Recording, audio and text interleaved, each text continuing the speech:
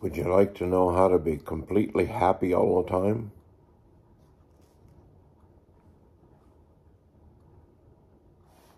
Psalm 119. Blessed, happy are those who perfectly follow the laws of God.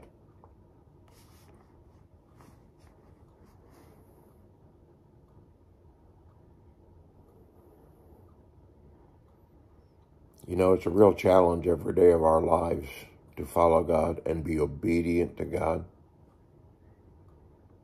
There's something within the nature of man that wants to do his own thing, have his own way, be his own boss, be in charge.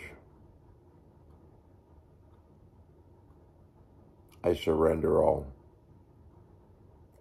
to Jesus. I surrender all. There's a peace and a joy with that the Bible calls, it passes all understanding. You can't describe the peace and joy that comes from being absolutely obedient. Now, there are times in your life, maybe as a new Christian, when you don't even know something you're doing is wrong, but you begin to follow the Lord and study the Word of God and saying, wow, that's what the Word says? You begin to be obedient to that, and there will be a hunger that will come up inside of you, a hunger to know what the Word of God says about the issues of life. The Holy Spirit will do that for you.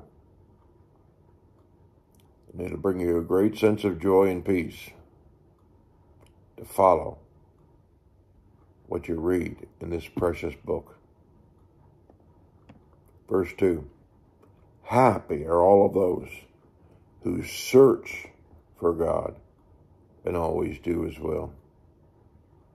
This hunger that I'm talking about that'll rise up in your heart, but you'll want to know, what does God think about this? What is the Lord's idea about this? It'll cause you to get into the Word of God and search it out.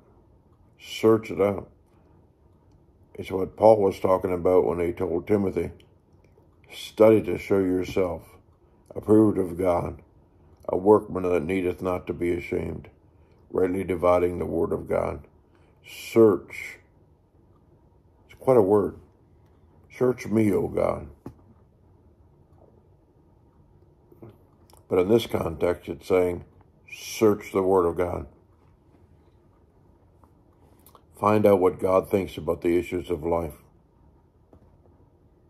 And if God and you aren't coming out of the same place, you choose God's way, or you will not be happy.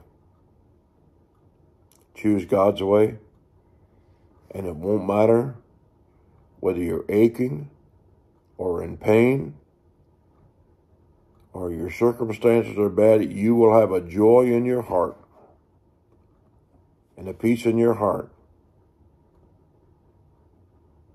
if you search and find God's way and do His will. You see, in the Garden of Gethsemane, Jesus had to deal with this very issue, facing death right ahead of him. He could have called 10,000 angels. And he prayed, and he said, Father, if there's any other way. He sweat, as it were, great drops of blood in that garden. He said, I'm really struggling with following through. He said, if there's any other way. But then he prayed, not my will, but thine be done. No wonder Paul said, I am crucified with Christ, nevertheless I'm very much alive. The life which I now live, I live unto the Lord Jesus Christ. No wonder Paul said, I die daily. if you're going to do God's will, sometimes it will be uncomfortable. I hate to make you, I hate to mess your day up and tell you that. But sometimes God's will take you out of a comfort zone. God's will is the best way for you to walk in, pursue and walk in. Okay? It really is. Verse 3, rejecting compromise with evil and walk only in his paths. Every day we have choices to make. Will we compromise and do what we want, or will we walk in his path and do what he wants? That word compromise.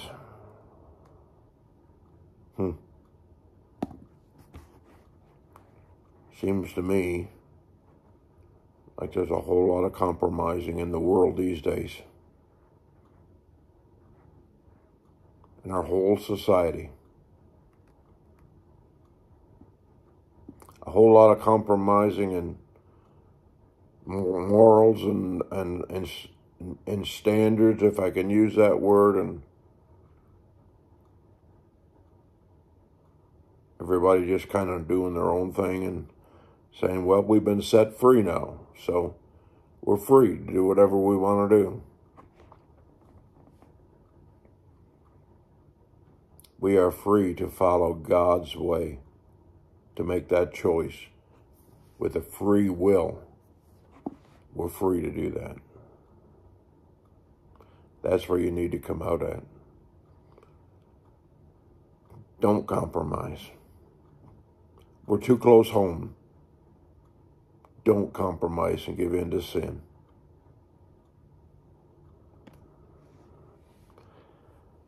Verse 4, you have given us all of your laws to obey. It's not just that God didn't have nothing to do, so let's inflict a bunch of laws on these people. When God gives us direction, it's because he's trying to save us from destruction. Okay? Verse 5, oh, how I want to follow them consistently. Consistently. You're going to find, if you're a new Christian, that it's going to take a little bit of effort and a little bit of practice to get to the place where you're consistent.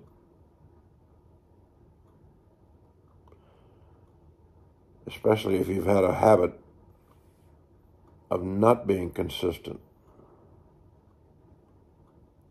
Pray and ask the Holy Spirit to help you be consistent. Do it regularly, faithfully. Say, do what? Obey God. The Holy Spirit will put it into your heart and into your mind. Follow God. Be consistent with it. It'll bring you joy and happiness and peace. Verse 6, then I will not be disgraced, but I will have a clean record. A clean record. The moment you got saved, the record for your past was put in the sea of God's forgetfulness, never to be remembered against you no more. Don't go digging it up. Don't go dredging it up. It was put there because Jesus paid the price. Expensive grace. It cost him everything. His blood, sweat, and tears. He forgave us completely. clean record. You say, well, it seems like I mess up every day. There's probably areas every day where you could have done better. That's why in 1 John 1 and 9, he's made provision for us to bow before God in humility and say, I'm sorry, I repent. Cleanse me. Verse 7, it's important that we tie this in here, because so far we've, it's a pretty straight line here about don't compromise, be consistent, choose to follow God's laws, and then you'll have a clean record. But verse 7 hits on something that'll make you squirm. After you have corrected me, I will thank you by living as I should.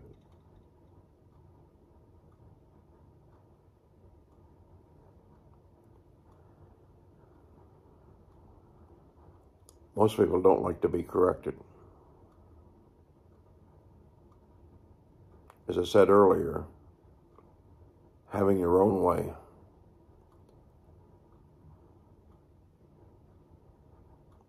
But when you're wrong, you're wrong. And if God sees you being wrong and corrects you, you're a blessed man. You're a blessed woman. Search me, O God, know my heart. If there's any evil way in there, take it out. Deal with it. Correct me. I honestly mean that with all my heart. Correct me. Well, that's a good little sermon. If you're looking for a sermon to preach, go to Psalm 119.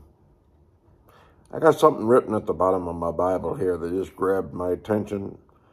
I know it's my handwriting. I don't know where it came from, but I'd like to read it to you. You can complain because roses have thorns, or you can rejoice because thorns have roses. Have a good day. God bless.